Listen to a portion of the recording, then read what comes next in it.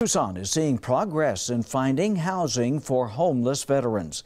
That is the message from a summit held by the Southern Arizona VA healthcare system. With the help of city officials, the VA has been working to get vets off the streets and into good places to live.